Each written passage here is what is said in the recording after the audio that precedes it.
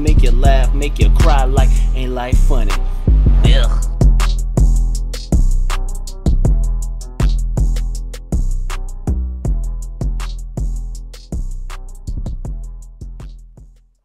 I mean, it was crazy. So first of all, before we fuck up and do what we did last week, what's up, everybody? Welcome to episode 30.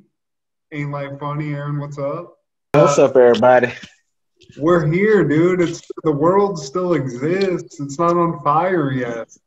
So I mean, I told you, bro. Like, man, ain't nothing gonna happen, man. Cause like my thing with all this is like, at the end of the day, man, how much are you really gonna invest in some shit that really don't like that you don't see? You know what I mean? Like, it's one thing if like they was kicking down your door, being like, "Yo, man, Biden the president now, or Trump the president now, get on the ground." Like, you know what I mean? Like, it ain't nothing like that, really. It's just, you just go to work like you always do. You know what I mean? And do what you do. But to me, the thing that's crazy about all this, dude, is damn, Trump still won a whole lot of votes, yo. Like, he got enough votes to where he gonna want to run again, you know what I'm saying? But I ain't surprised. I mean, I know what country I live in, dog. Shit, this ain't no riddle to me, you know what I'm saying? No, I mean, you could tell, one, that, like, the poll, I don't believe in the polls because, I mean, everyone saw last election that those shit, they don't mean anything. Like, I don't know where I heard it, but it has to, I think it's kind of plain to see that the people that vote for, like, Biden, really hardcore, they'll tell you who they're voting for. But Trump voters are either these mouth breathers that are just clearly Trump votes. Safest place in the world to be is at a Trump rally.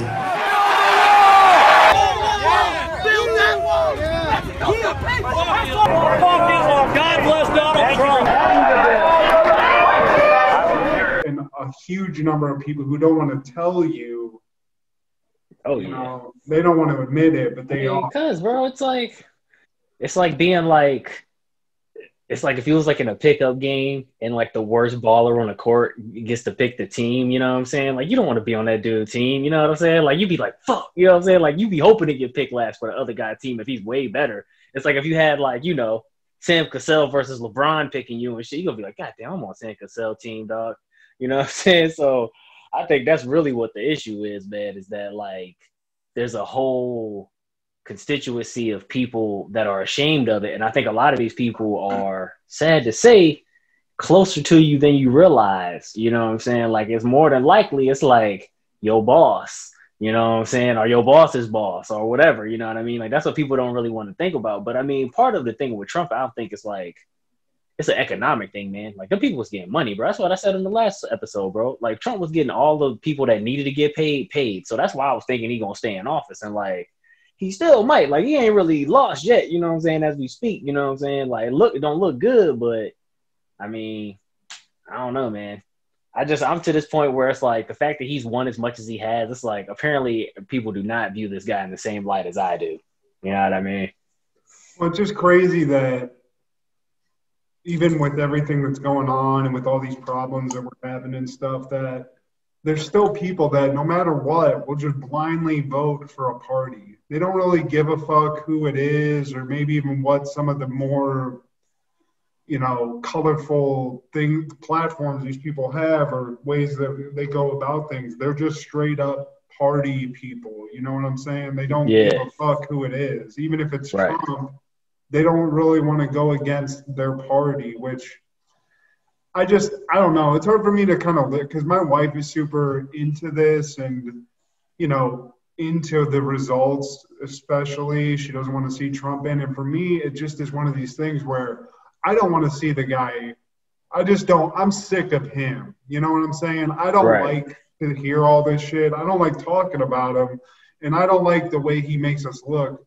But I don't think as like politicians, I don't trust any of them. So we've said it ad nauseum. We're getting a choice between two turds, and we're just choosing the less stinky of the turds.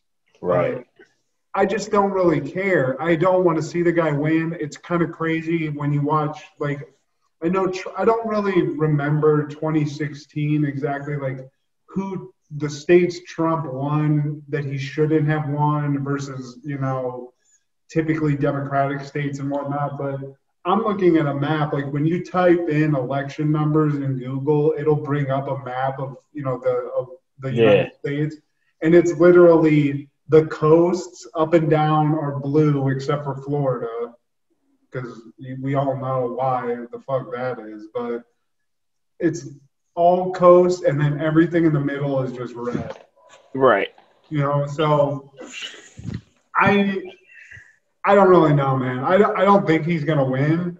It's like I'm looking at the numbers, and I think as long as Biden wins Nevada and that's it. I think if he just wins Nevada, really. Yeah, I think that's it. And if he wins Nevada, it's over. Like Trump can't win if Biden wins Nevada. So my whole thing with it, man, is like, just as a disclaimer, like, we not really educated enough to be thinking on none of this shit. You know what I'm saying? I'm just keeping it all the way 100. Now, as far as that, but this is what I'm saying, though. As far as the average American voter goes, we're way smarter than them.